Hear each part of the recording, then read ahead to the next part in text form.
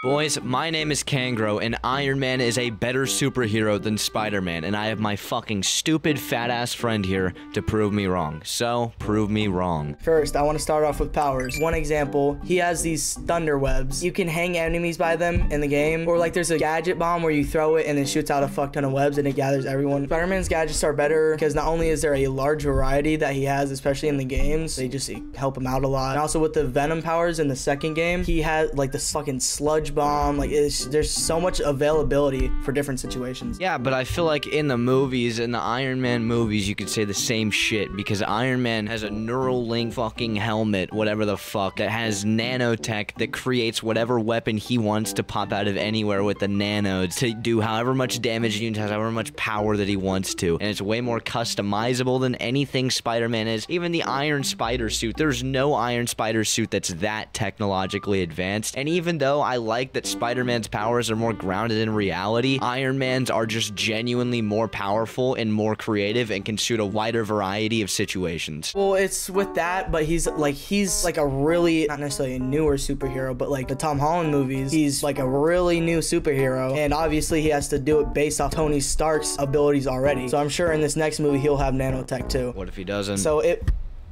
heard it's supposed to be Venom in this movie. Won't. Alright, well, fuck you then. So you like Spider-Man's powers because they're powers? I don't understand. Well, not only are they just like fucking sick, you can throw a bomb and everyone in the fucking 100-foot radius is just webbed up. Iron Man can do that too. What about the Venom powers? Iron Man can make a black suit too. Spider-Man isn't the only superhero that can do blackface, bro.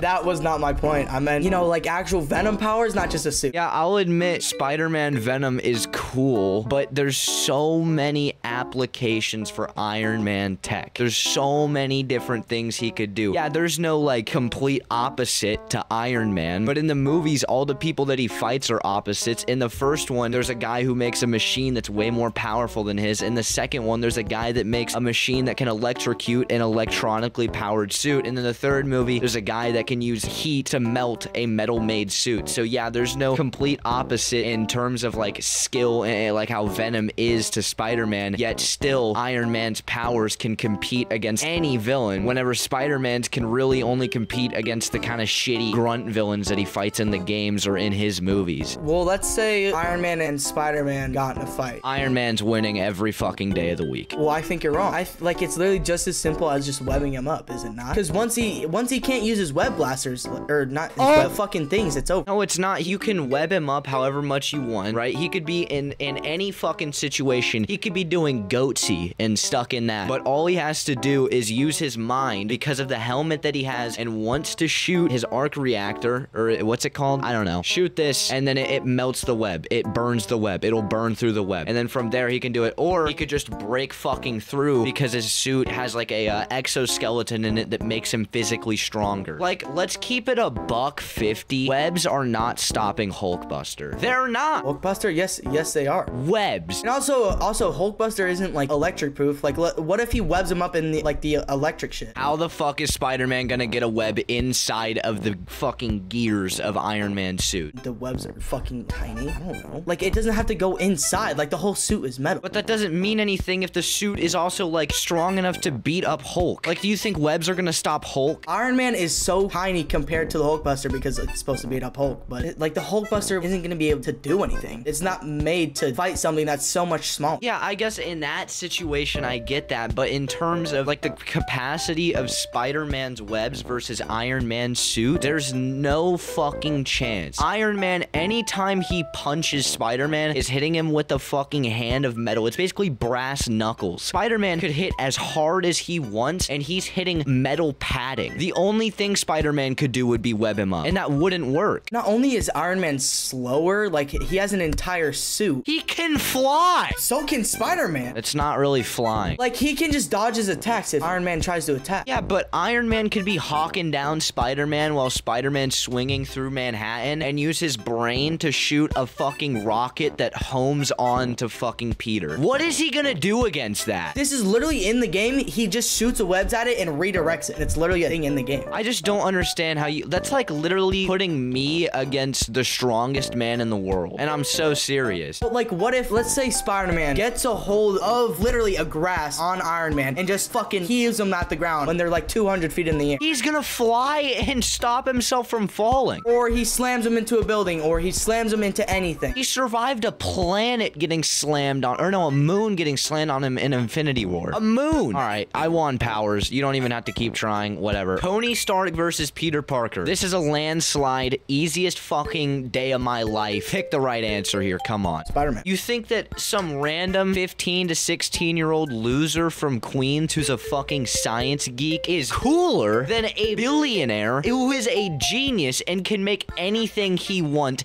in his billion-dollar Malibu mansion? That's just all he is. He's just a billionaire. And I just explained all that Peter Parker is. He's a fucking high school loser. Like, he has so much more story to that, though. Tell me it. Like, fucking Ted. Ted? Like, he has friends, like this, like... Ned. Yeah. Ned, same thing. This is, like, it's so uncomparable because not only is Spider-Man a newer superhero who has to go off of Iron Man. Exactly. He's Iron Man's little bitch in those movies, too. He's his son. He's an orphan. His character is that he's a nerdy high school kid. Iron Man's character is that he's a billionaire genius. How is that comparable? That's like comparing you to Bill Gates. Like, again, I can't even really defend that. Because he wins. Just admit that he wins. Yeah, it's like, obviously Bill Gates is gonna win. I can't even defend that. Don't do that. Don't tell me what to do. If you could hang out with either of them, you'd pick Tony Stark. Because Tony Stark could take you anywhere in a fucking private jet in 2 seconds. What are you gonna do with fucking Peter Parker? Build Legos? Like, I don't want to talk to a fucking old man who talks about fucking AI technology and shit. I don't give a fuck. He's cool. He talks about cool shit. He's gonna talk about shit that I have no fucking clue about. Yeah, because you're stupid. You're not gonna know it either. You're acting like you're smarter than me. He doesn't go, if you've ever seen anything that Iron Man has ever been in, he doesn't go around going,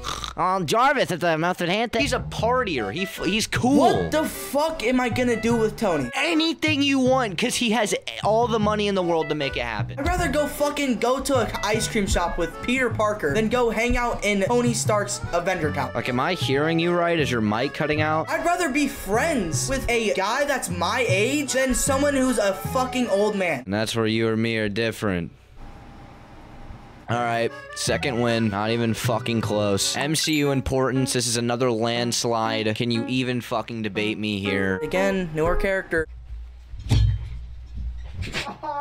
You just have me tied to a chair and just fucking mollywopping me, man. Like, I have nothing to say. Because you're shit at this, and I'm better than you. What am I gonna say? Spider-Man beat purple alien. No, he didn't. He didn't. No, he also didn't create the fucking Avengers. He also doesn't live in a billion-dollar mansion. That was my point. Exactly. So here you fucking go. Eat this shit up, bitch. I win. I win this category too before it even started. MCU importance. Iron Man basically started the Avengers. Come the fuck on. Fuck you. Next one. You don't control this shit. This is my fucking video. Next one, bitch. Come on. And what if I don't?